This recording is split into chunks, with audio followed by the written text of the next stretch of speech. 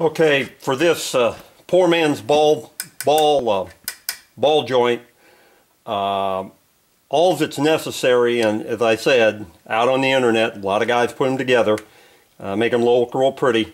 You get 2 1.5 plumbing flanges and an 1.5 ball, or an 1.5 trailer hitch ball.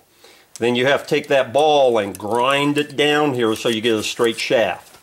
Now, with mine, I just put, there we are, I just put some wing nuts on there, which gives you a fair amount of friction. If you have something heavy, you're going to need to put nuts and really hunker it down. But it does give you a fair angle of throw to be able to, when you set the vise on, to give some different attitudes toward the project you're working on. The interesting thing is this fine thread, and I'm sorry, I've forgotten what the thread pitch is.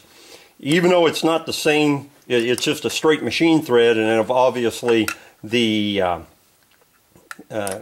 counter flange here, and I'm sorry, this flange, it's a 1/2 inch flange, 1/2 inch bolt.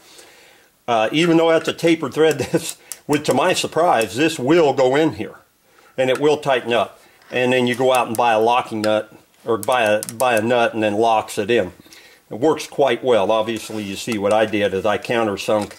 I put 2 pieces of plywood, countersunk it, so that if I want to take this plate and then just clamp it right down to the work table, I can, or I can come over here and put it on this. Now, another thing that I did, and it helps a little, but it's not crucial, is I took the nipple of the flange that has all the threads on it, and I just cut it off and then ground it down smooth.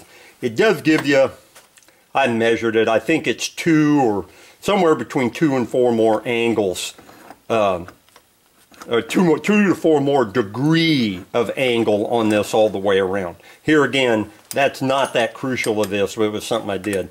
What would really help is, if you may or may not be able to see, is if I went down into the ball itself and ground some more off of it. But as much throw as it gives me, for anything I'm going to do, I just can't foresee needing to do that.